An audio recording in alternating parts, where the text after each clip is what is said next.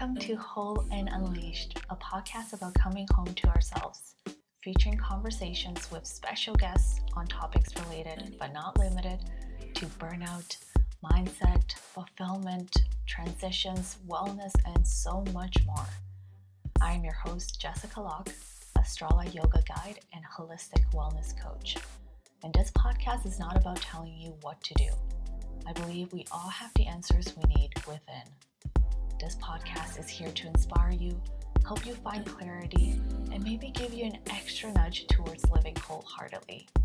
And of course, we'll be sharing tools and strategies from our guests to embrace your inner wisdom and live unleashed.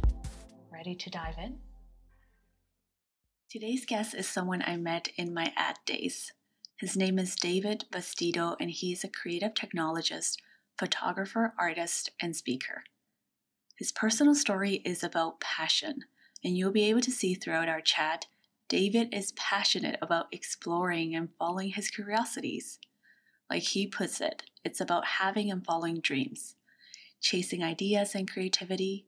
It is about making and creating things, taking chances, pushing himself and often failing, constantly questioning how he wants to live today, tomorrow, and throughout the next part of his life. His professional story is rooted in the world of digital communications. For over 20 years, David worked in advertising agencies. He's been an independent digital consult in various guises, developing online strategies and creating content for clients ranging from car companies to alcohol and marijuana producers, politicians, and rock bands, just to name a few. As a photographer, he shoots still and moving images of people and things, documentary, and events, with a particular fondness for working with musicians. He's worked with one Canadian band in particular called The Tragically Hip and documented them for almost 15 years, as well as their lead singer Gord Downie. The images he made of The Tragically Hip have been published in print and online by every major newspaper in Canada and many international papers. They've appeared in ad campaigns on band merchandise, movies, TV, magazine covers, books, and posters, and are available for purchase as fine art prints and licensed music collectibles. In today's episode, David shares about his unconventional path and the ups and downs that followed, why he refuses to specialize, seeing failure as an opportunity for growth, how he's never satisfied, seeing it as a curse and blessing, his appreciation for street art, what photography means to him, especially working with musicians, the famous hug photo he took of Gord Downie and how that led him to meeting the Canadian Prime Minister Justin Trudeau a couple of years later. And David made a special gift for us. He recorded his 50th birthday reflection piece on audio just for this podcast. I'm adding this as our bonus episode. David, I am so grateful for you. Thank you for this beautiful gift. And let's dive in. I'm still learning, but I think I'm that's the enjoying. Whole point though, right? Yeah. Which is the scariest point, but better done than perfect. This is what I'm learning to be better at. There's nothing perfect in life. I know. So are you just doing this in yoga? I'm doing this in yoga. I'm still doing design. Yeah. Oh, okay. Oh, nice. But I'm looking That's good to know. Pivot into design and do less. Do less design. Well. Yeah, I know. So that's why it's good to know. But I still am open if there's a design project that's interesting and I feel like I have the space to do it. I'll take it. Oh, perfect. Yeah. So I haven't been doing much. I'm working on a couple projects, but I try not to do too much digital work. But you're always trying so many cool. It seems. Oh, I'm always doing things. Yeah, you're always doing something. Yeah, I'm just trying not to do so much digital work. I feel really, really red. Hold on, I gotta change these lights. Hold on. The hat totally works. Yeah, it keeps everything together. So you're at home? You're working out of your house? Working at home. Nice. I've been working at home since I left Gravity. Oh, nice. But I would go to cafes because I find myself being super productive. Just having that background noise where people are doing something, that's where I function best. At home, I find myself cleaning or doing this or like eating, and then I'm like, okay, it's hard to work at home. Yeah, I see. I'm used to it. I don't have a problem with it. You know, how has COVID changed the way you do anything? That's a big Mm, question. uh, like work wise? Life, Well, everything. oh yeah, I mean it's totally changed everybody's life. Like a lot of my friends are in music with no jobs. Mm, A lot of my friends, I have friends that own multiple restaurants who had to lay hundreds of people off, and I've just like been working to build up a business for 20 years and kind of watching it disappear. It's really sad.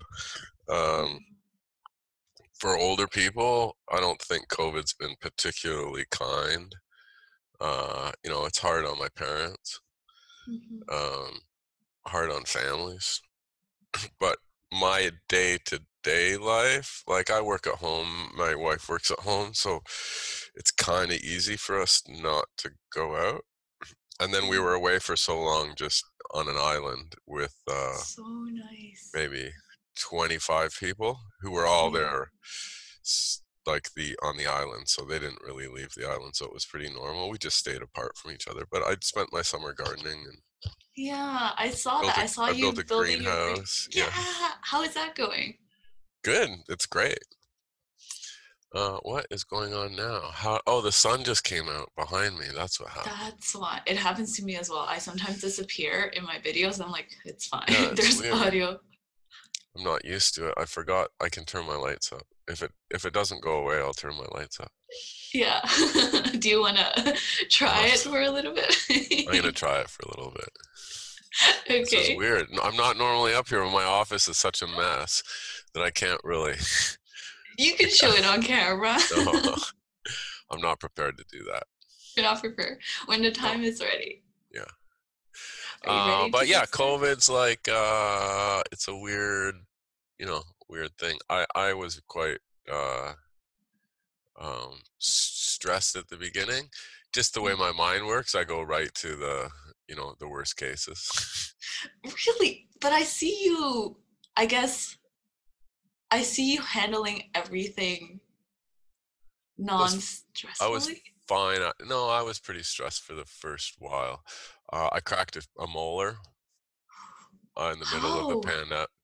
pandemic. I cracked like a crown and right in half. And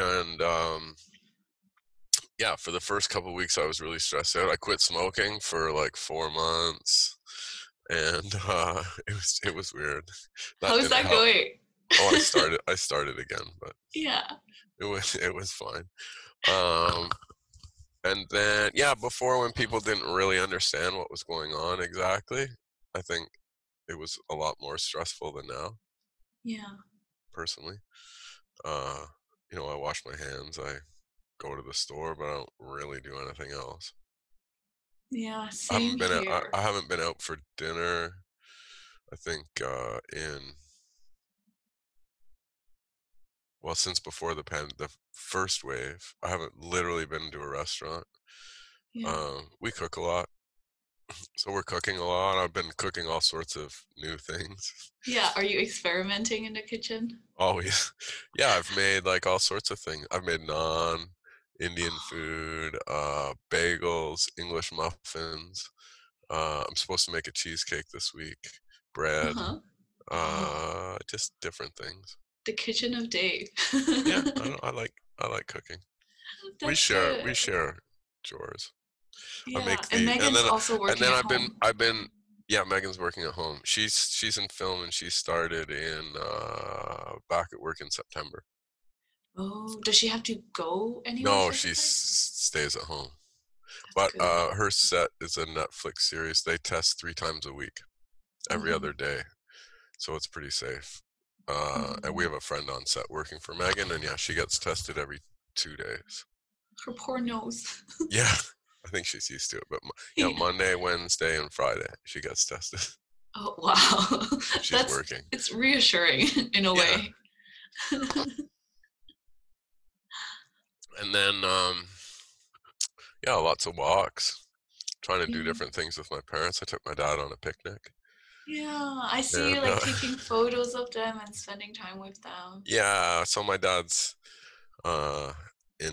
both my parents are in their 80s, and my dad's health is deteriorating, so I've been trying to spend a lot of time with them and just be there for them. So I was doing their shopping for a while, and I spent a month with them this summer, and my sister and I in particular try and do different stuff to keep them occupied. So we went for a Yeah. walk this weekend, and you do what you do. Yeah. Do what you can. It's nice that they have you and have someone to take them around and, I know. I'm keep gonna them be like an company. old miserable all alone when I'm old. Oh, don't say that. You've made so many friends around Um, the world. I'm teasing. You won't be alone. No, I'm teasing. What else have I been doing? I started making street art. I make put signs up on the street. I How swear did that come about? I've always wanted to do it, and I just Yeah. never had. So I did it. I started doing it. So You just felt the pull to do it. yeah, well, in my neighborhood, I've discovered a couple of artists who use street poles as their canvas, for lack of a better word. Like these people who make sculptures, I have no idea who they are, but there's this one person in particular, and they've done 2 sets of mass outdoor street sculpture works. So if you were to walk on Gerrard Street west on the north side of the street, starting, I used to think it started at River, but I found a couple ones further east. But around River Street, on the Mhm. north side of the street, every second telephone pole, approximately, has these wooden sculptures on them. Are And they tiny? no, they're like this big. They're square, they're made out of plywood. Everyone's a different color. Everyone has a different, like, he cut on this series. I shouldn't say it's a he, I have no idea. The person cut Matchbox cars in half and like embedded them in the wood. And then Yeah. there's another series on Queen Street walking east on the north Mhm. side of the street that yeah, they're these like multi-layered plywood works of art that have been there for uh 15 years or something. And then And you there's an see them. alleyway. You have to, they're all over the city, these little works of art that people do, but Like little treasures. you have to be observant and find them is what I've found. Like sometimes you walk by them 100 times and then you're like, what? Like Yeah. there's this little sculpture on a telephone pole that I walk by, and it took me a long time to find it, and it's like little gears, and they're all nailed in individually to form like a face on a wooden pole. Like someone spent time doing it and thought about it. And then there's a bunch of people on Instagram. There's this one woman that I follow who embroiders sayings on pieces of cloth and then staples them to telephone poles. She doesn't live in Toronto, That's but so cool. and she does one every few days all over. And there's another person who leaves little hearts. There's a little collection of rocks on my street that people paint and leave in a pile in front of a house. I haven't done that yet. I have to paint Are a you rock. planning to do one? Of course. Oh, But I like these little community spirited works of art that are motivated by nothing but joy and artistic merit. yes. Not even merit, like just passion. Kind Like of there's, how you've lived your life. yeah, that's why I like them. Yeah, I mean, isn't that partly what life is about? it Not all is. of life, I suppose, but I mean, we all have one life to live. You might as well make the best of it. Yeah. So I So spend my time, yeah, exploring and playing and investigating and uh, trying to, I don't know if I'm trying to learn or find something. I'm always trying to find something. The search yeah. is never over, though. What do you think? I guess you're never satisfied in a sense where there's always more to explore. Never satisfied. It's a problem. My wife thinks it's a problem. Is that's why I don't want to like position it that way, but No, it's true. It's like it's a thirst. it's a thirst, or some might call it an emptiness. Some might call it a motivation. Some might call it a problem. I don't know. I don't know if it's good or bad, but it there's always something to find out about or explore or do, or I mean, you just have to open your mind and go, oh, I'll try this today if you really want to. Which is I mean, I've tried so many. hard. Yes and no. You have to let go a little bit, and you have to not be afraid of failing, and you don't have to like everything. Yeah. Like, there's no rule that says you have to like everything you try, or that you're supposed to be good at everything you try. Was Um, that something you learned early on? that you don't have to like everything you try. Or, you don't have to follow the rules, whoever made them. Uh, I was set up by my parents to not be afraid of a lot of things, and I was set up I wasn't very good at school, but I liked learning. School Hmm. failed me, but I didn't fail the learning part, I don't think. The curiosity, and I did a history degree, and that kind of taught me at least to be interested in understanding things and learning how to research and making your own kind of decisions. Yeah. Um, and my mother worked from an early age, so I was left on my own. My family, my kids, my siblings, I should say. Yeah, we were left to our own devices. We had a nanny, but my mother worked as a stockbroker for 35 years. So my mother was an early sort of strong female, Yeah. Strong female lead. strong female lead, and yeah, I guess. And my dad was sort of a bulldog. And, What sense? well, my dad is actually a trial lawyer, and so I call him a bulldog in a silk suit. Very Yeah. educated man, and nothing. I don't think anybody in my family did anything the normal way. But yeah, I started out thinking I should go their route, and I guess when I was in my early 20s, I started doing my securities course, Hmm. and I got halfway through it, and I said, no fucking way, I can't do this, and yeah, I never looked back. What did you do? Like, what were the, I guess, repercussions then? I ended up um, getting a job in film and television out of Hmm. university. And then through that, I got introduced to kind of interesting. I worked on a show called Kratz Creatures, which was a TV Ontario interactive, no, sorry, educational children's series. And it was a wildlife adventure series with animation. And they got Hmm. one of the first Avid computer editing systems. And to do the animation, they had to buy, at the time, it was an Amiga computer. Um, and they didn't have anybody who knew how to That, use it. yeah. The Amiga.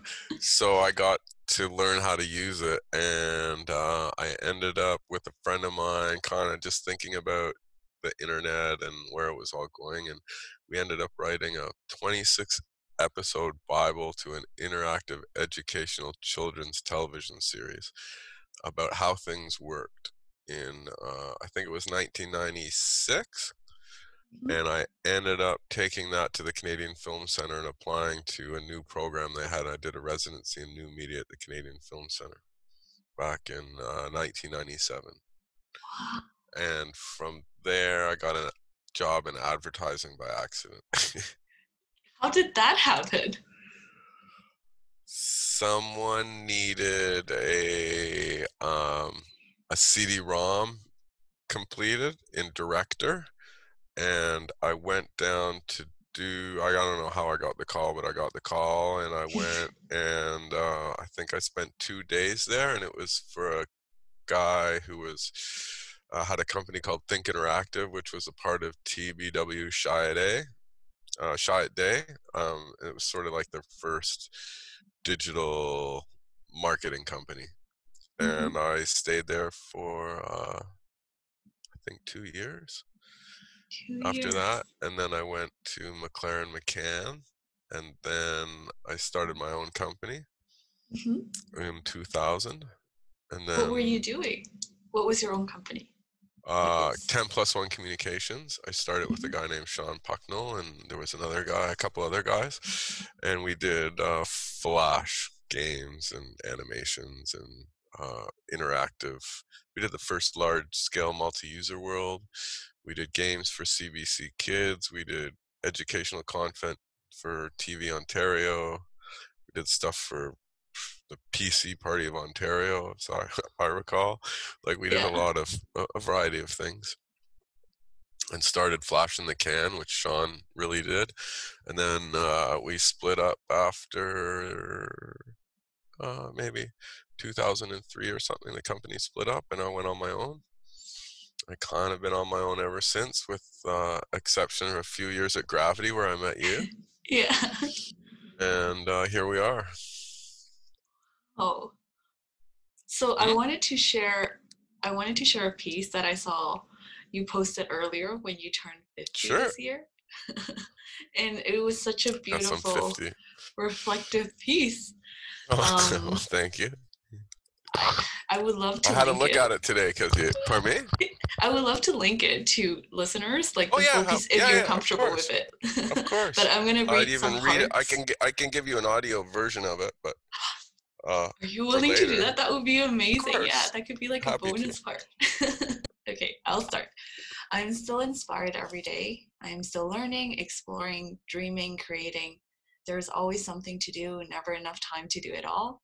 I have learned many things, but there is still so much to learn that I do not know, that I am interested in. I am enamored by this quest and following my curiosities, in seeing what is behind each door, what new questions, dreams, and inspirations are revealed. I chose my own path, and in doing so, I found love. I try not to be afraid to fail. I have learned that a little fear is good, that a little fear keeps you honest, keeps you healthy. Not failing, that is a matter of pride with me. Stubbornness. Through failure, I have found success. Success feels good, figuring out something out, creating something, doing something good, accomplishing a goal. I never really had a life goal, never had a real plan. I continued to stumble from one thing to another. After many things, I took a windy road, and I have found my path to be interesting and rewarding. Never dull, I am never bored. I've had many jobs, each with challenges, successes, and failures. I've worked hard. I've worked with the most incredible, smart, inspiring people. I refuse to specialize. I continue to follow my interests and passions, continue to add to my skill set, to apply my diverse background, skills, curiosities, and experience to new problems, to create and build and imagine new things. That's a part of the very, very beautiful reflection of Hmm. turning 50. Well, And you've thank you. definitely lived your life this way. So when we met at Gravity a couple of years ago, I remember your curious nature. You were, one of the partners, and you were also like the go-to guy to fix everything and anything that nobody were like, I guess, had nobody knew how to solve. They were like, David will figure it out. David is your, and you are, because you played. I think that's why I really enjoyed working with you. Even for like silly shoots, you were playing. You're like, we're gonna figure out how to flip the hula hoop into the flamingo. But like, it was always this like no pressure to really prove anything other than, well, we're going to figure it out. We'll figure it out. Yeah. Almost always figure it out. It's really, it's time and energy, really, and will. Sometimes you don't have enough time. Sometimes you don't have enough energy, and sometimes you don't have enough will. Right. Without any one of those things, you can't always complete the task. So, with all the different hats you've worn before, how do you find yourself in them? I know you shared a I little get bit. lost all the time. You get I lost got all the time? I got lost all the time.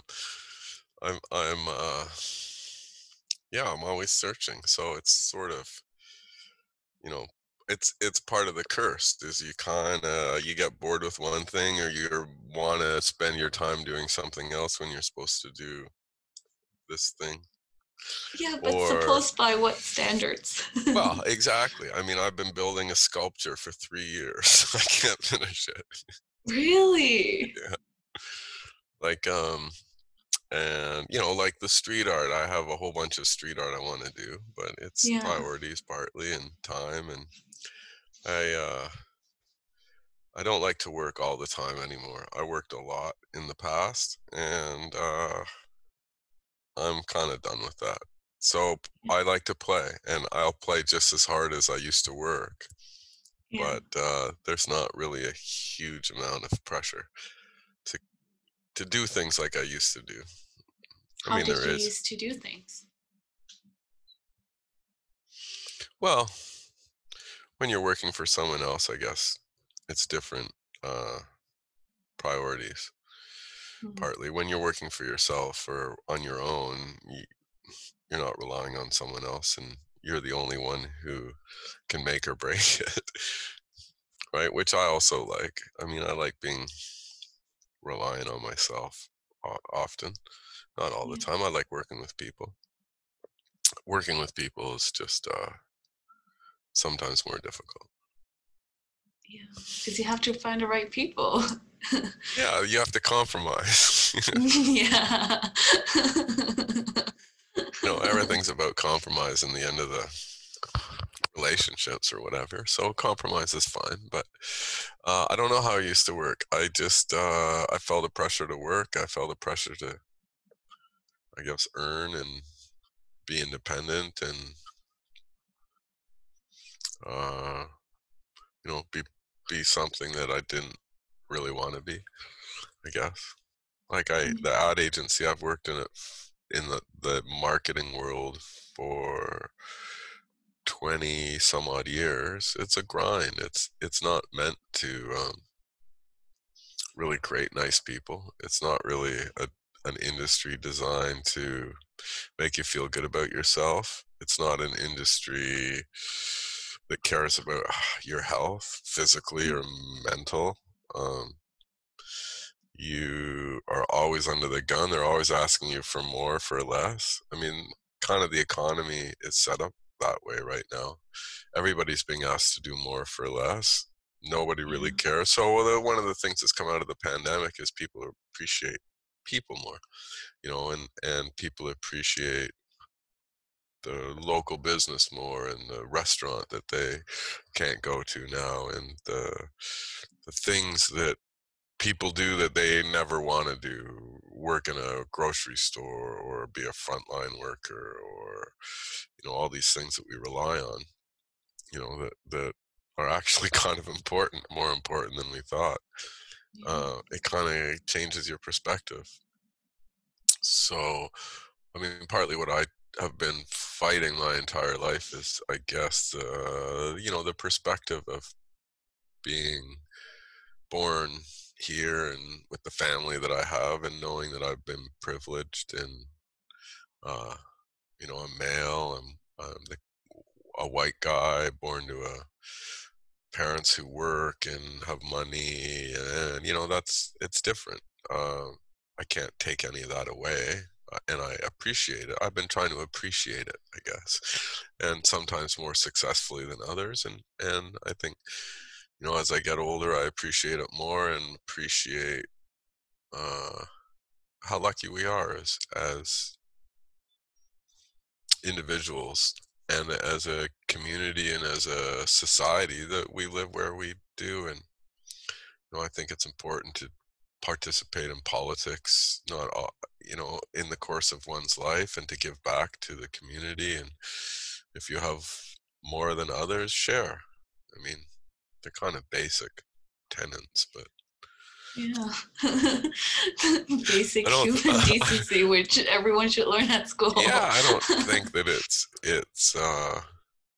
there's nothing revolutionary, but actually trying to do some of these things, even if you do them every now and then, makes you a better person. And I try and do them, not always successfully, but you know, Yeah. we do what we can. That's all we can do, right? Try What and we give back. can. Yeah. Yeah. I remembered when we were working together trying to figure stuff out. You just mentioned bypassing. You're like, because I'm like, David, you're so cool. You can do everything and anything. You're Oh like, man. I was sort of like the black sheep of the family. I'm like, why? I guess it came with like choosing your own path. Well, choosing my own path that way. I mean, my father was a lawyer who did a PhD and a law degree, and then opened his own practice. And he was in school till he was maybe 35. I never wanted to do that. My Yeah. mother had 3 kids, and then went back to work almost at close to my age, a little bit younger than me, maybe 47, and worked for 35 years in a new Wow. career. Yeah, totally reinvented herself as a businesswoman. That's powerful stuff. And I don't think some people are meant to do one thing, and some people aren't. I'm not meant to do one thing. I would drive me nuts. I would Yeah. be intolerable, I Yeah. think. But some people have the patience for it. I have patience, but not for the same thing day in and day out. And I like to be creative, so you have to find different ways to be creative. Creativity doesn't just drop in your lap, and creativity, I think, you have to kind of train yourself to be creative, and you have How do you to train yourself? not like just by thinking about things and daydreaming and uh, researching. I mean, even if it's as simple as a color, you have to look at a lot of colors to know what colors you like. Yeah. I mean, you can create a color and like it, but you don't know what other colors are out there. So without experience, it's really hard to compare and contrast, I guess. Yeah. Yeah. And I think a lot of us try to fit into the mold of what we're told, you know, Yes, and stay and in this lane. yes, very much. And yeah, I never felt comfortable in the mold. But people think that I'm weird often because I don't stay in the mold. I have a friend, he's like, "Why are you always posting pictures of yourself?" What? I No, think it I'm takes a just, lot of courage to do what feels right for you and not yeah, others. I hold back. You hold back, really? Oh, yes. It's easier for me to hold back. For my wife would think I was nuts if I didn't hold back at least something. So, As an example, I had to go with that thing that you read. I had a really great. I did a naked self-portrait of myself in the woods on my oh, 50th that is birthday, amazing. and I was gonna post it. And my wife asked me. She didn't tell me not to, but she asked me to reconsider it. That's the balance, right? I personally had no problems with it, but I reconsidered on her behalf. So I'll post it one day. I just won't Yeah, post it that day. when the time feels right. I don't know, but yeah, So so one I of I your, I feel like I hold back you feel like you hold back. a little bit. Would you like to? I don't know. Huh, I'm not really sure. a It's path the to be way it explored. is. Maybe it's the way it is. Yeah. I hold back less and less as I get older. I think that that's the thing, is that you feel more comfortable being yourself. But there's a big gray area about. I like to live in the gray. I don't necessarily like to be black and white. Hmm. So gray can be, as you know, gray is a wide-ranging and broad color spectrum. Yeah, in a way to keep yourself from being limited, because it is daunting, and I feel a lot of people want to explore things, but there are so many fears imposed to them and what ifs. Like, even when I decided to quit advertising, I didn't last 20 years like you. I think I barely lasted 5 years in agency, and I was like, I'm done. I Well, cannot, I it mean, doesn't feel right for it's me. not it's not a great environment, to be honest. It's uh, emotionally, economically, socio and I mean, it's not meant to make you happy. Yeah. The end result isn't happiness. I mean, I think the best people in marketing hate marketing because they understand the power and they understand um, the effectiveness of it, and it's scary. I mean, It's a lot of responsibility. look at what Trump has done and how he has communicated, and look at historical figures and how they've used branding and marketing and imagery. So it's not all good. Yeah. And having the courage to walk away. And still, but even when you were in advertising, you had a couple of projects on the go. You were shooting Well, concerts, yeah. you So were I have this. managing a brand. I have. I always try things. So I've always taken pictures. I started taking pictures when I was in grade 8, and I grew up with a dark room. My parents gave me a dark room, and I spent my entire youth um, taking pictures and developing them in a dark room at home. And then digital came, and there was this weird transformation between analog and digital. And so a lot of people gave up photography as a result. And I basically gave up for a long time because analog was analog and the quality of digital wasn't there, and it was far too expensive. And I didn't My wife gave me a digital camera, I think for Christmas, maybe in 2000, I think it was maybe a 4 megapixel Oh, Fuji camera, like just a little tiny thing. yeah. And that got me back into taking pictures. And then I had gotten a job with this band called The Tragically Hip, making a website. And I started taking pictures again. And I've been taking pictures of bands for 15 years, I guess now. And I 15 worked years. with I think so.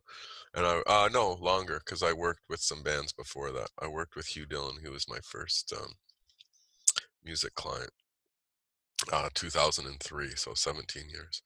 And I've been taking pictures and videos and making web content throughout most of that time for bands. How did you get involved in the music industry?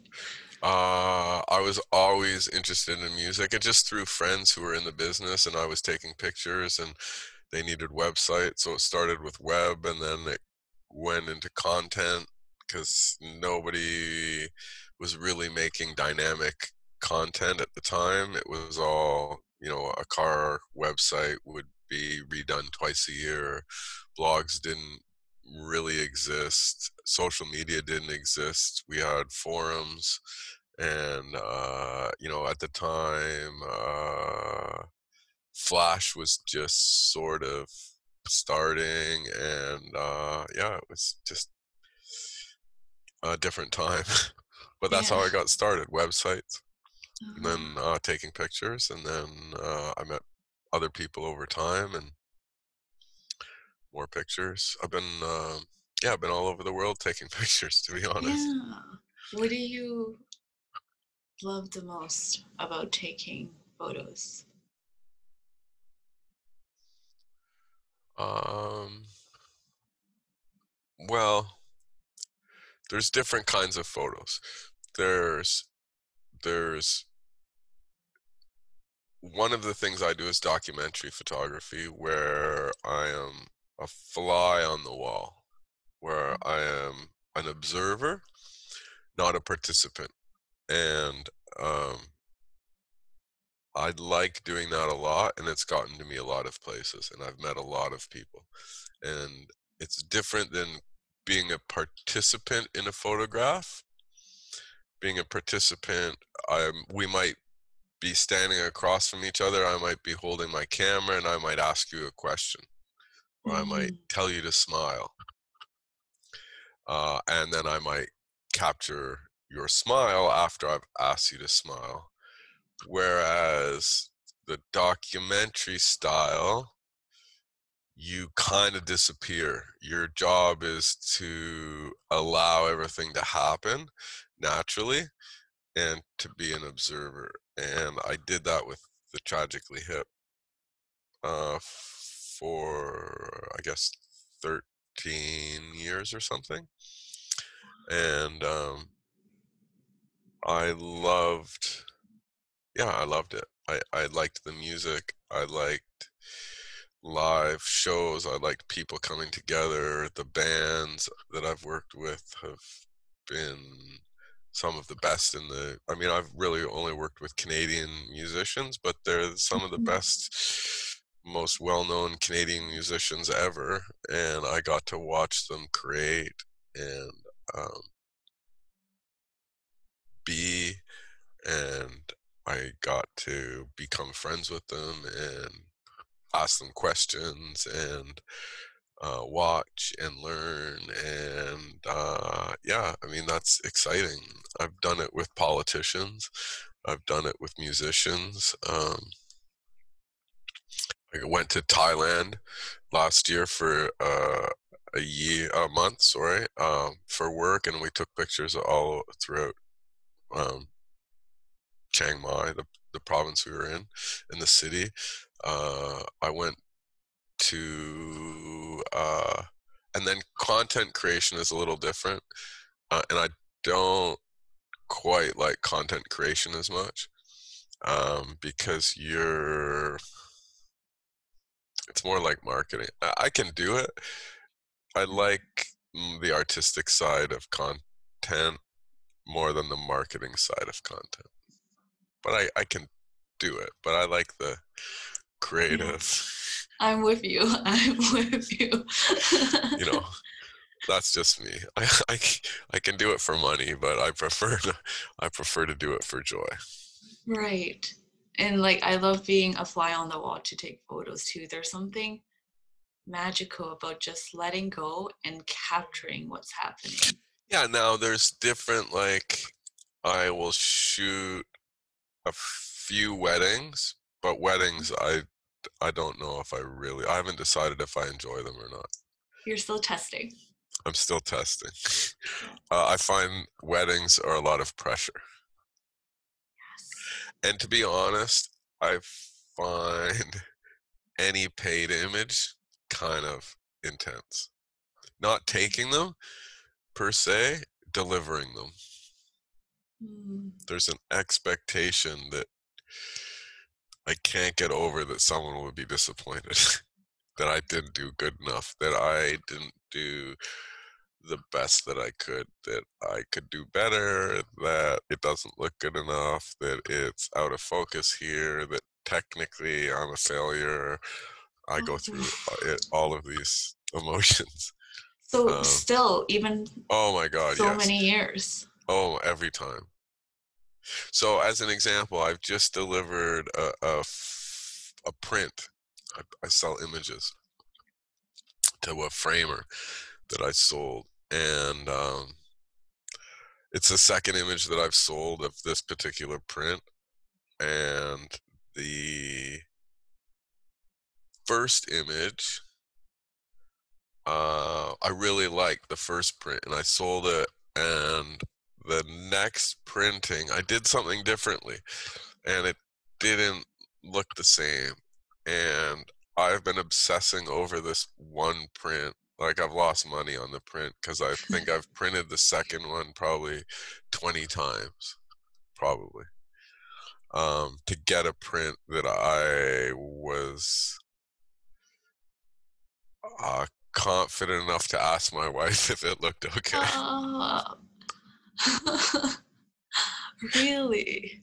And the two prints I showed her, she's like, they basically look the same. So I don't know. I still don't know. It's at the framer now. I'm gonna deliver it next week, and I'm gonna feel uptight about it until weeks after Christmas. Thank you for admitting that, because I know a Oh, lot of people, especially in creative, I know photographers that take great photos, but the pressure they put on themselves, where, you know, you could just go for a walk and take a really great shot, and then the expectation is there for next time to do the same thing. And it's yeah, but such a it's huge block. no. I also uh, that's the way I live my life. I'm confident, but I'm always not confident, and I always feel like I'm missing something or there's more. So I took some shots recently of a band, publicity photographs, and I obsessed over them. And I noticed in the images that I think there's something wrong with my lens. Oh, And I think maybe the right side of my lens isn't as sharp in focus as the left side of my lens. Never noticed before, don't even know, I have to test it. But something's off, and I'm like obsessing about these, and I'm like, oh my God, they're the worst. And I spent days making them, I delivered them. And then there's sort of like, I send them off, and then there's this silence. And I'm like, oh my God, they hate them, they oh. hate them. And then I get this text from one of the guys who was in the image, and the text says,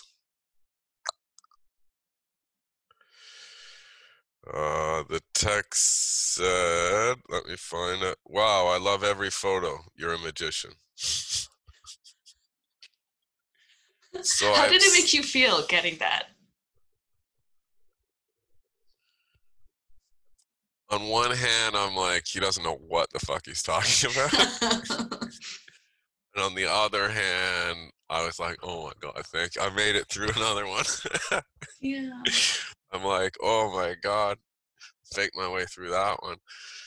You know, still after all these years, 20 years, 15 years, I'm still like, oh, And I mean, and you've been pretty, I guess, in quotations, successful in a sense that, you know, you are recognized for your photography and all of it, but still, still just, it still makes me queasy. yeah, it's human, I think. And my prints, like, so a lot of people don't print their work. I I don't. print, I print my work, and I obsess over it. And I find once you print your work, as opposed to taking an image and throwing it up on Instagram or whatever, which is its own thing. But once you print your work and someone's paying for it and it's in a frame, it's different. And you have to live with it. Like, you're throwing it, you're putting it out there, and you have to be okay with it. And that Yeah. is, you have to be okay showing your work to other people, whether you're a creative or advertising or whatever. And you have to, as soon as you do that, you open yourself up to failure. Let's talk about failure. Right? and Yeah. and what does that mean, and failure to whom, and how do you, like, Yeah. measure it, feel it, how do you cope with it? Does failure is different to everybody, so how do you judge the success of your own output? Hmm. Really, at the end of the day, and I that's challenging. When other people are everybody has, not everybody, but I have a partner, and we all have different versions of what success is at different times in our lives, and how you measure and um, deal with how that changes, because it changes personally as well, right? Part of it's economic, and part of it's emotional, and part of it's mental, and part of it's uh how other people accept your work or not, I guess. I don't know how I deal with it. I don't know. It's like everybody. Yeah. I should One connect you one day to at a one day at a time. Yeah, I should connect you to my husband because he does take really good photos, but sometimes he feels this immense pressure and he noticed things that I wouldn't notice. I'm probably like more like But Megan, where that's I'm like, it looks great, but then he gets obsessive, and I'm like, but don't be like, you have to keep going. yeah, but you would obsess about something differently, something else. You would obsess about uh maybe a piece that you're working on. You would obsess over. I know you would. Don't pretend you wouldn't. I don't know. I think I've gotten better. I am No, like, I but do when we have were an A working, personality. when we were working together, you wanted your work to be as good as you could do it. Yeah, as good That, as I can control it, and then how people see it, that is not up to me. Like, somebody yeah, might that's love what I'm it, saying. You somebody, have to let go of it. At some point, you yeah. have to let go, but you have to be ready to let go, and that's an emotional journey. That's And an, how do you know when you're ready to let go? Like, how would you know when your sculpture project is ready? oh, well, that one's a slightly different because it. I'll tell you about my sculpture. I don't know when I'm on my like fifth prototype. My sculpture is you asked me how earlier. You asked me about my street art, Yeah. and this is how it started. I was walking down Queen Street by my house one day years ago, and there was a construction hoarding up in front of a store, and there's a streetcar stop here. So if you're waiting for the streetcar, you'd be standing in front of this construction hoarding. And I laughed to myself because I thought, oh, it would be fun to have like a interactive sculpture there that if you stood in front of this while waiting for the streetcar, it would do something. And then I'm like, oh, I could make a beating heart, and if you stood there, it would beat faster. And right at the apex of when you would have a heart attack, it would play a song, and it would play I Can't Get Enough of Your Love, Baby by Barry White. And that started a 3-year journey of creating a beating heart, an interactive That's beating how it heart. started. Yeah, this particular sculpture. And that's so I started making this beating heart out of Arduino, and I learned how to cast resin and carve resin, and I've hooked it up to all sorts of different sensors, and none of them are quite right. I haven't got it to play music yet, but I've hooked this beating heart up to a heartbeat monitor, so you can put your finger on it, it'll beat like your heart, Yeah. to accelerometer, to pressure sensors, to laser sensors. So when you walk in front of it, Yeah. it'll do something. And now, see, I keep developing the idea. So now I want to do a bunch of these hearts, and I want to program each heart with a socioeconomic background. So within the heart, it will have a gender identity. It will have a socioeconomic background, and based on where it is from, it will have a different um, different life expectancy and different health ramifications. And I'm going to program life expectancy and health defects into the heart so that it could basically replicate people born Real in different, life. yeah. And then Yeah.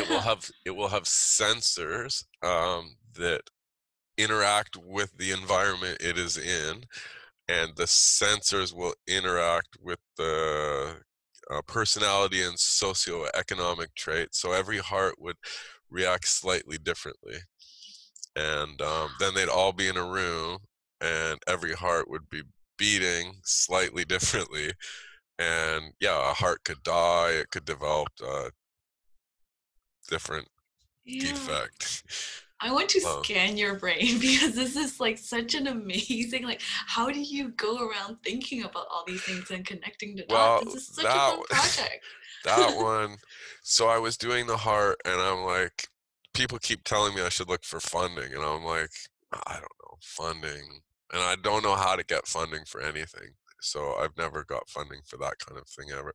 And everything I know about funding, you always have to wrap it in some fucking hoity-toity little story, which I hate in the art world. I hate having to write or thinking about my brain doesn't work like that. I don't do political artistic statements per se. I don't think about things that way. I just want to create.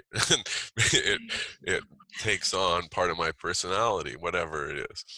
But someone said that I could get funding for this idea, and so I started rapping it. I was trying to like project out and be someone else. I'm like, okay, if I turned it into this socioeconomic hoity-toity thing, maybe someone would give me fucking money for it.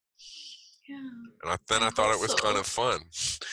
So I started programming it, and then it got kind of complicated, but I'm I still, think I saw you share some photos where it was a heart with some light around it. yeah, yes, so I can send you pictures, but yeah, it's a heart, and then I've carved out a heart, and there's like a LED light behind this little beating heart, and then there's LED lights that shine out, Yeah. and then one version I have lights on the back, so it kind of, and I can change the colors of lights, and I can program patterns, and I can make the lights move, and part of it's just been getting the heartbeat right. And so I started looking at EKGs, and I was trying to model the Yeah. heartbeat of a real EKG. So I've like broken it down into little parts that are measured in microseconds almost, and I can do it, but it doesn't look very good. So Really? it's too fast. Like a heart beats really quickly, That's and so fascinating. What do so you do with this extra knowledge? um, apply it to some anyway. So I'm trying to decide whether I should program it so it beats like the heart. And then I actually know of a doctor who's trying to do a heart project, and who's a friend who I know quite well. So I'm thinking of emailing the doctor, who is Yeah. a creative guy. He's a filmmaker, and he's been on White Coat Black Art, on CBC when they talk to Oh, doctors, yeah, yeah. and see if he wanted to do something. But I'm still trying to work it all out, and I haven't Yeah. added the music yet. So, and then the challenge is to fit all the parts into the shell of the heart. Yeah. So I was making this heart, and the first thing I used was like a infrared. It's like a little laser, but it's infrared, and it would be used in a factory for counting things as they come off a conveyor. So it'd go, Yeah. and so that's what you stood in front of, and if you stood in front of it, then the heart beat faster. But it was really ugly. So I've tried about 3 or 4 different things, and they were all required external interfaces in terms of how they interacted with people. So it'd be like the heart would be here, and then there'd be this thing over here, and I was like, that's kind of lame. And if Oh. I put it in the heart, then I had to have a hole in the heart. And I've discovered radar. What is radar? Right, like for airplanes in World War II, radar with Yeah. the so Yeah. I can they have these little radar chips, and I'm now testing radar because I'm hoping it will be able to detect people in front of it, um, but while it's inside the enclosure, so you won't even know it's there. So then as soon as you walk into the room, they're in light bulbs and things. So if you're like walking and your light turns on, there are different ways to It's because of the sensor. yeah, different sensors that can trigger that kind of thing. So I'm looking for hidden sensors, and so I'm hoping it will be radar, and then I have a vibration sensor. So if you like turn the music up in your house and it starts to vibrate, Yeah. and then there's an accelerometer. So if you pick it up, it'll change color. And part of it is the notion of this heart is I want it to be tactile, and I want Hmm. ideally that you could pick it up and it would react, and then you can put it on the wall and it'll rest. But it has to look good, and it all has to be self-contained, and then there's power issues. It's I kind of open a can of worms. Yeah, you're doing all this by yourself. It seems like something from the future, a futuristic, Well, self-reflective you art know, piece.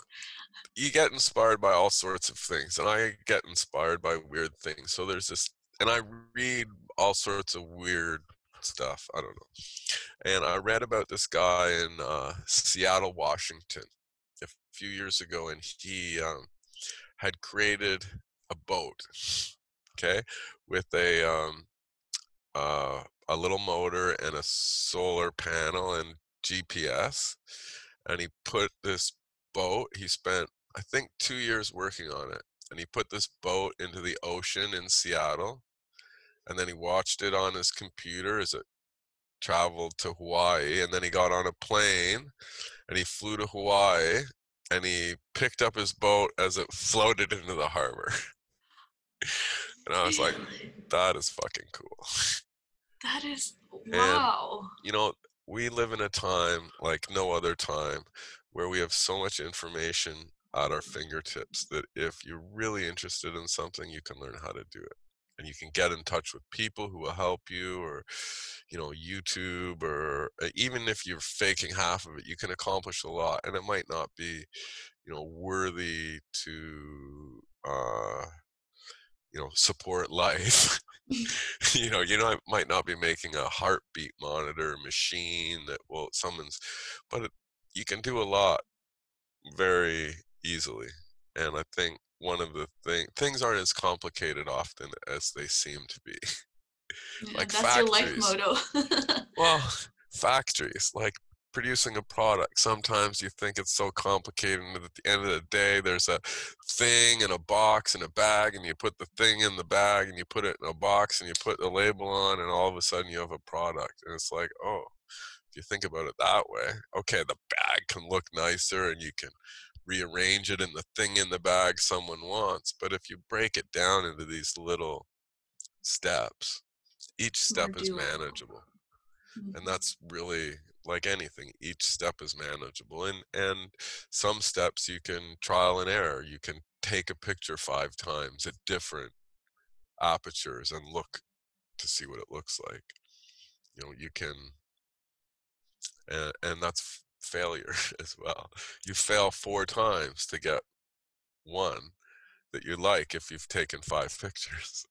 I guess, but is it failure if it had to happen for you to get that fifth picture? Well, that's what it's part of perspective. Whether Yeah. to get to move forward, you have to shut things down, if that makes Right. sense. Like, to get a good picture, for me, I have to make a choice usually between A and B. There's never just an A. Yeah, Even yeah, if it's just A, you've printed it, or you've edited it different ways, and you have a choice between edit 1, edit 2, and edit 3, black and white and color, or more saturation or less, or a little less shadow on the face, or yeah, anything. But at the end of the day, when you have these two things, you choose one, you're saying no to the other one, kind of. yeah. That's Right? basically it. It is a hard process because, I never especially really when you expressed it that way create before, something. but I'm But always second guessing my work. Always. I don't think I'll ever not second guess my work. But I think if you don't second guess, like, I guess some people don't. They're just like, yep, it's done. And yeah, then it's done. Gord Downey, the singer of the Tragically Hip. I don't think he ever finished anything. I mean, he would change lyrics to songs he'd written years before all the time when he was singing them live, and he'd do it on purpose because he wasn't happy. He was trying new things out, and he tried lyrics out on stage before songs were written, Really? which was interesting. Yeah, um, yeah. In the middle of other songs, he would he used to call them, or the fans used to call them rants, and he would start on a rant about some free form conscious something that he'd been thinking of or not, and sometimes it would turn into a song years later. It almost as if it becomes a collective Yeah, creation of oh, for something. sure. And sometimes you have to test things out to see how you feel about them. Yeah. I'm not really afraid of doing that either, and that's kind of failure, kind of not. And to your point, um, if it's part of the process, then it's not really failure. It's part of the process. It's the journey, as they say. Yeah, it is I'm all totally the about I'm journey. about the journey. Yeah. In everything that you do and explore, I can even feel that energy from your photos and Uh, your reflections and how you think about it. And it's just, it's someone who's very present in the moment. I try and be present in the moment. I would say some people don't think I'm present all the time. And I think everybody chooses what moments maybe to be more present in. And Yeah. live music and photography, I go out of my way to, I probably be more present because I enjoy it. And some of it's reactionary, and some of it is just being aware of your surroundings and being open to. I'm pretty open to new things, and I'm pretty open to the wind changing my direction. Yeah. You follow the wind. I'm open to it bringing something to me. Yeah. You I'm not share sure if something. I'm not sure if I quite follow the wind, but I'm open to it blowing around me and bringing in a leaf and grabbing the leaf and going, "Oh, that's Yeah. cool." What did you Hmm. say? Sorry, I think I No, I was interrupted you. just taking what you were saying. I Oh, was like, yeah, that's kind of just, for me, the way I interpret it's like, yeah, being just working with whatever comes in your way, not really controlling it. And can't control life. You can make preparations, but you can't control it. So even take photography. You have a big gig, you lay out the gear on a table the night before, you look at everything, you check it, you make sure you have everything, you still forget something. yeah, Or you might not have forgotten it. You might have put it aside and go, "Oh, I probably won't need that," right? All you can do is, or your lens that you uh, gotta. I don't know. Even if I don't even know if I was imagining my lens. I'm still not yeah, sure. yeah. But you have to be able to take it on the chin. Life isn't easy, as my mother said it. It wasn't ever supposed to be. And if you think life is going to be easy, then I think you're in for a bit of a surprise. One. I don't Yes. know. I wanted to talk about, one of the photographs you took, the hug with Gord Mm. Downie. Tell me about that moment and what led you to meeting the Prime Minister later on. Oh, well, okay. So I worked in politics for many years, and I volunteered with my local riding association provincially and federally. And at one point I was the communications director in my local riding association, and at that time, I live in the Toronto Danforth riding, and at the time Jack Layton was the sitting federal member for the NDP in my riding, and then he passed away, and as a result there was a by-election, and it was The only by-election federally in Canada between Obama winning the presidency the first time and the next federal election in Canada, which was maybe 2000 and I want to say 2008 or something. But anyways, when I worked on that election, maybe it was a bit later than that, but I did communications and I did all the social media for the election. And every MP that was in the Liberals at the time came through, and I met senators and MPs and everybody. And one of the people that came through was Trudeau. And so I spent a day hanging out with Trudeau and the candidate whose name was Grant Gordon at the time. And I'd met him maybe once before. No, I hadn't met him before, but I met him then. And then fast forward to the Hip. He was a Hip fan, and I'd met him at concerts before, just said hi or whatever. And then for the final concert in Kingston, the Prime Minister came, and I'd been told that there was going to be a meeting between the Prime Minister and the band before the concert. So I was waiting and hanging out in the hallway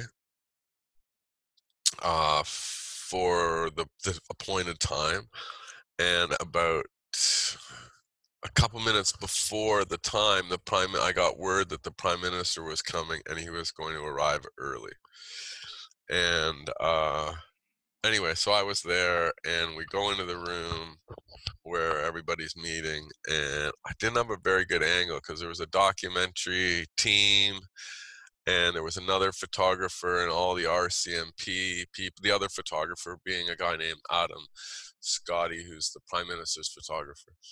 And we kind of got into the room like this, and we were on the wrong side of everything. And I kind of looked at him, and I made the conscious decision to go out of the room. There were two doors, so I had to go out, and then I came back in where everybody had just come in, and I kind of went under everybody. And just as I come into the room, and I've like kind of had to duck under everybody because the room is really crowded, and I hit a light, and just as I hit a light, it makes a noise. The picture happens, and I hit the light.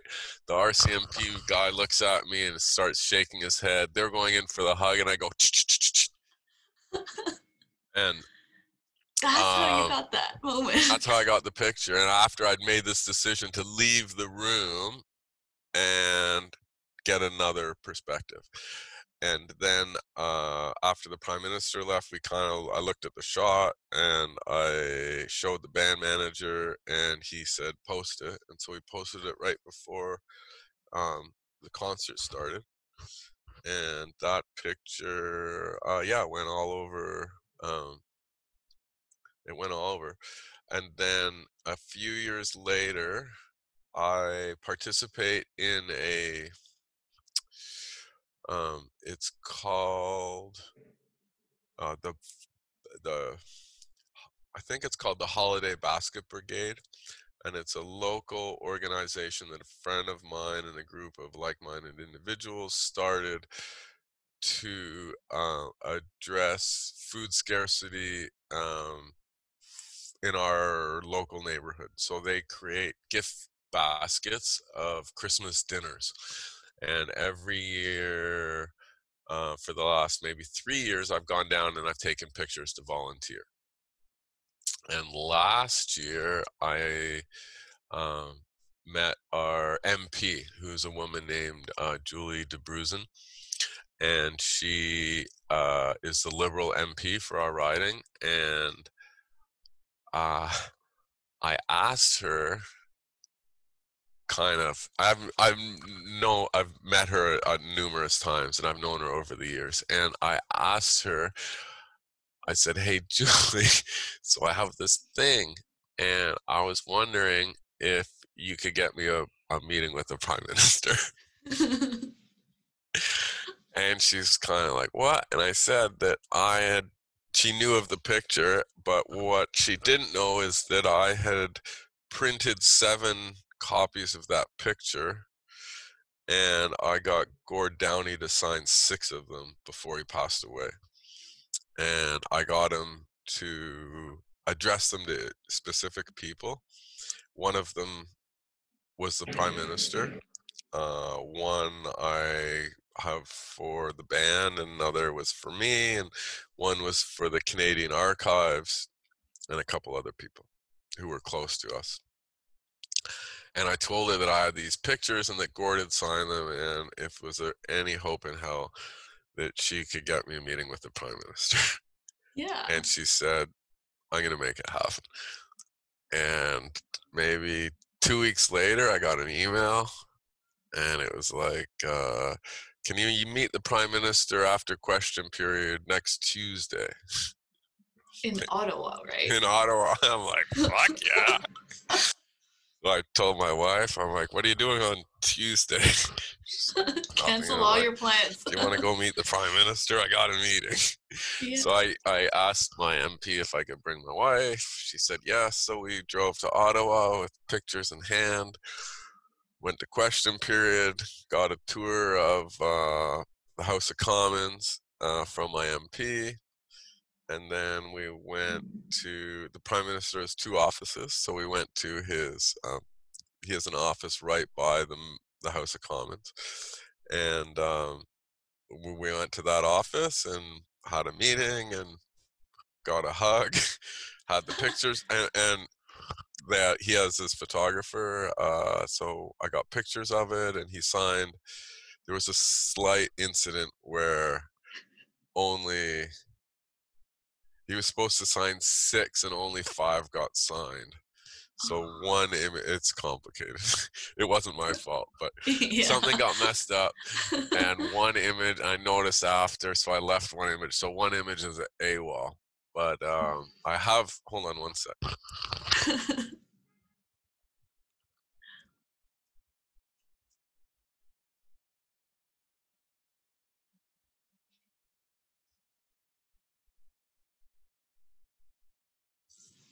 Oh.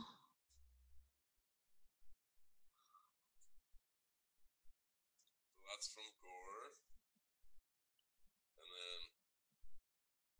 Oh. Wow. That's beautiful.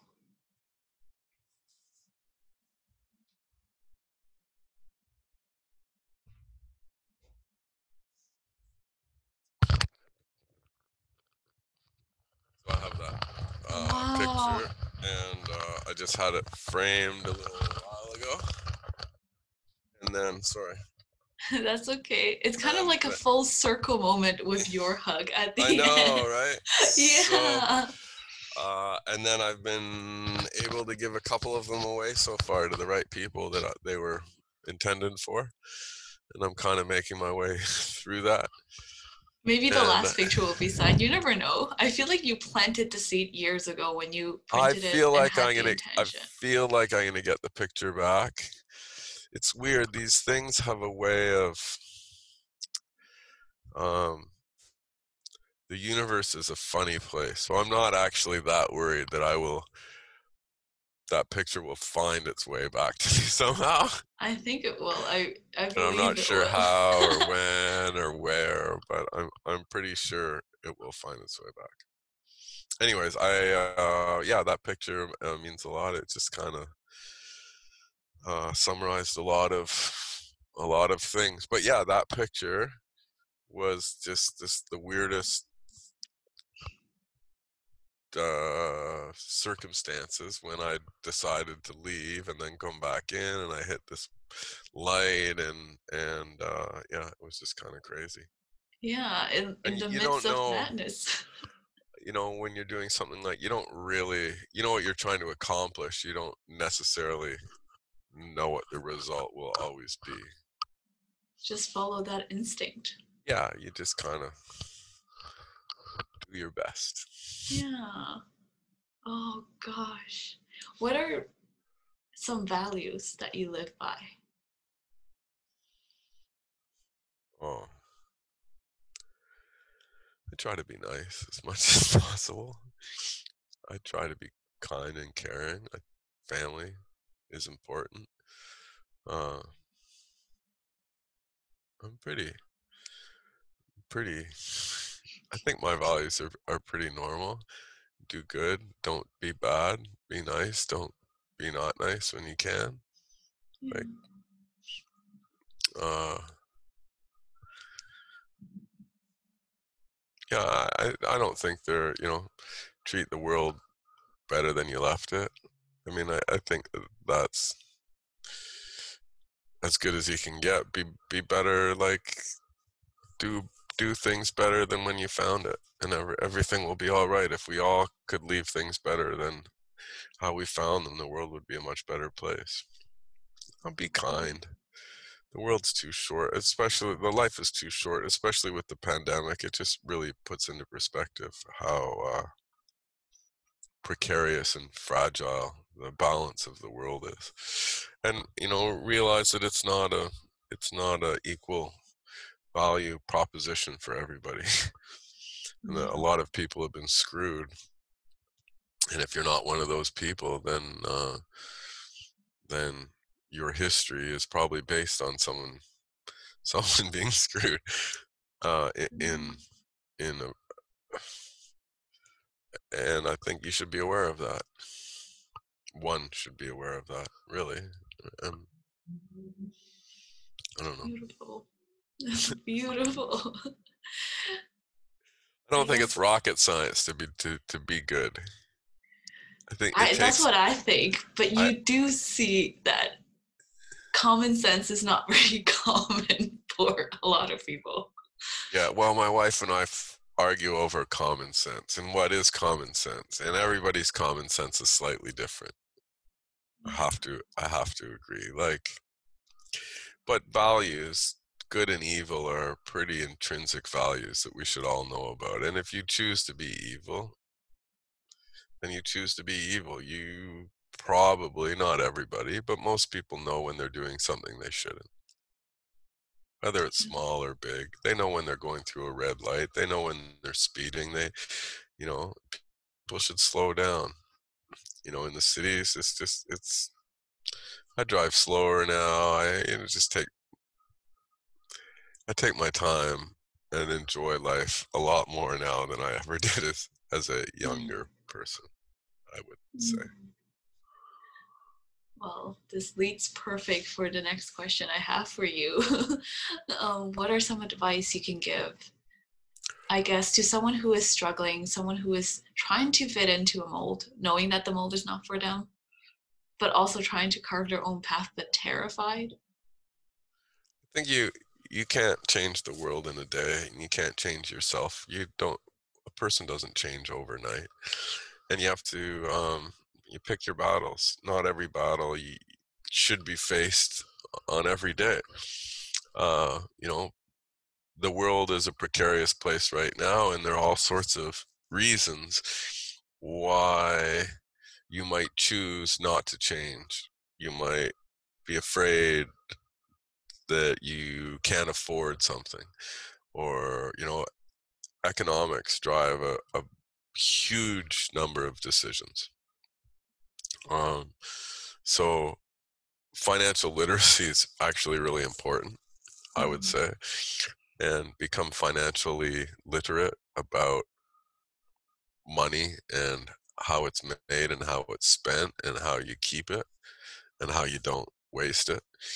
Uh, stupid things. And I know I'm getting a little off topic, but coffee. I stopped more or less buying coffee years and years ago. I don't know if you remember that I used to bring a thermos Yeah, yeah. of With a little coffee. bit of Bailey's in it sometime, or your wife is the one No, who my uses wife, my Bailey's. wife likes Baileys. But if you add up the number, like I drink a lot of coffee, so I added up how much I was spending on coffee, and if you spending $15 a day on coffee or $20, it fucking adds up. right? And you think about all that coffee and how much it costs when you buy it. And so I bought a $75 thermos. I got a nice thermos. Yeah. Coffee was hot, saved hundreds and hundreds and hundreds and hundreds of dollars. And, so my needs but sorry, financial literacy is important. Mhm. I would say, pick your battles. Everything can't happen, and don't be afraid to fail. And if you fail, get right back up and try again. And nothing happens really that's successful on the first try. And don't be afraid to fail. And depending on what you're after, don't be afraid to hear no if someone doesn't like your idea. Don't be afraid when someone says your idea is not for me, or don't be afraid if they don't understand what you're trying to do, because not everybody does. And you have to be okay with that. And you have to do it for yourself, I would say. Because no one's going to do Beautiful. it for you. Yeah. Your mother's not going to, your parents aren't going to do for you. Your sibling can't do it. Your best friend can't do it for you. They can help you. They can give you emotional support, but they can't physically do it. And you kind of got to rely on yourself a little bit to And get yourself. trust yourself, I Yeah, think. trust yourself and just like, you got this. I talk to myself all the time. It's It's, ri- important. it's ridiculous. I might not say it out loud, but sometimes I do. You got this. You got this. I don't know. And yeah, fear is good. It keeps you on your toes. It keeps you alive. It gets you up in the morning. And, you know, being afraid that you can't eat, or being afraid that you can't live the way you want to live, is motivation for a lot of people. Not everybody. Yeah. And then after you can live and feed yourself, then you have different choices, right? You have to deal with the base requirements. Yeah, your And then, basic needs first. right? Survival. Survival. You got to survive. So, if you want to leave your job, maybe you can't leave your job because it's not the time, but maybe it is. And I don't know. Yeah. But I just, Very wise words, David. Thank you. I just keep trucking one day at a time, and not every day is going to be perfect either. Yes. And that's okay. It's Um, part of the process. yeah, right. But it is, to me, it's the journey. I've always enjoyed the journey, and my journey has not been straight. And yeah, you don't always know what's around the corner, so you kind of have to be open to it, Yeah. and be open to change, and be open to learning and new skills and new people. Some people aren't even open to like new friends. They've got enough. I don't know. Whatever it is, I just find you have to be open to it, and you find unexpectedness in unexpected places. And And those are the most beautiful people are moments. general people are generally good, Yeah. really, Yes. Oh, like you. thank you. I've got some rapid fire questions to wrap this Oh, up. okay. What's the best compliment you've ever received? Oh, I love you. A book that's changed your life.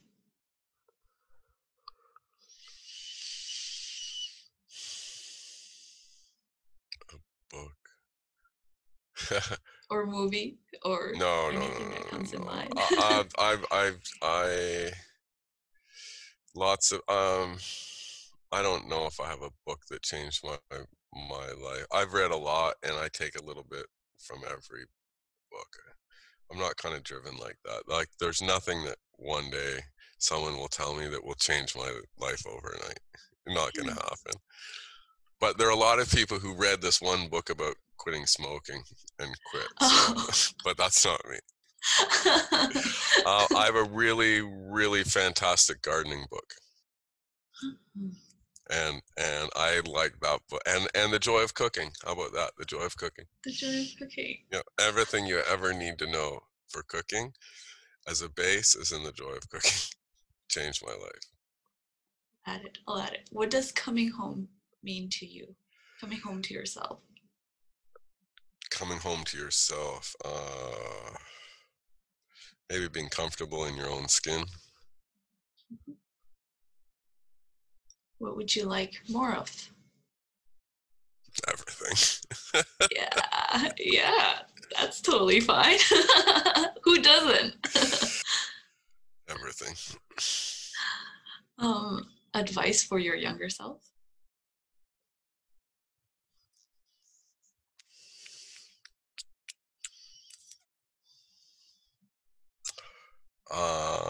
Follow your dreams and do it for yourself. And finally, where can people find you? I'm everywhere. I have a website, Bastedo.com, and I think on Instagram I'm David_Bastedo, and I think David Bastedo will find me somewhere, or Bastedo. Yeah. But yeah, Bastedo.com is my website, and David_Bastedo is my Instagram. I'll link it. I'll link it in the video as well. Thank so people you. can find you. Any projects, offerings, things you're working on right now? No, life. Life? Yeah. Life. No, I sell photographs. People want to look at my photographs, but other than that, no, I'm Cruising. happy. Just cruising. Yeah. Thank you so I don't much, need to David. offer anything else. If they want it, they are open to. I'm open to, so many things, but yeah, I'd love to hear from people, and I've enjoyed our conversation, Jess, and this is quite lovely. It's been very nice to hang out with you and see you again. Thank you for sharing your story and your wisdom. Oh. There were so many moments I'm like, yes, that's so true. See, but these are the parts where I'm like, oh my God, I'm rolling my eyes like someone calling me wise, because I'm just like, it's inspiring. I think it's that energy. I get it. I have trouble internalizing it. I get it. It's okay too. Thank you for being you, David. You're most welcome. It was a real pleasure. Thank you so much for listening to the Whole and Unleashed podcast. What was your takeaway from today's conversation? Let me know in the comments or review on iTunes. I would love to hear from you. Subscribe to get new episodes each week and visit wholeandunleashed.com for more information.